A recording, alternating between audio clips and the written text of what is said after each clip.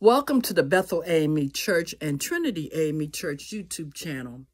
We'd like to welcome you if this is your first time coming to our channel for a daily meditation word that'll get you through the day as well as through the week and maybe even through the month.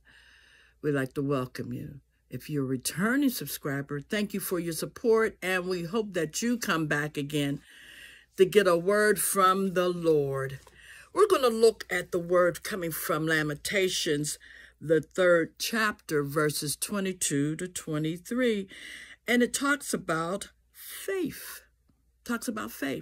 And we're going to give these words of what is up to good, something good. These words talk about something good, being something good in our lives, being something good in the Word of God this day. What woke us up? Or what woke you up this morning? You might think it was the alarm clock, but there really is only one reason you were able to get out of bed today, because the Lord is faithful. Last night when you fell asleep, you gave up all control and drifted into unconsciousness. God was the one who kept your heart beating and filled your lungs with air while you rested.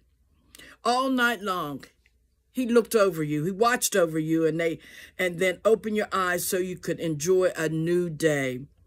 If we're honest, most of us would have to admit we don't often think about God's devotion to us, dedication and his devotion to us, especially when it comes to the common activity of life. But consider what a difference it would make in our outlook if we focus on him first thing in the morning and thank him for keeping us through the night. The words of Lamentation, the 3rd chapter, verses 22 and 23, would become a reality in our lives. The Lord's loving kindness indeed never ceases, for his compassion never fails. They are new every morning. Great is your faithfulness. And as we go on, we look at the words of 2 Timothy, the 2nd chapter, verse 13, and it's the meaning of this. We need to understand that God's faithfulness isn't based on our behavior or our response to him. That comes from 2 Timothy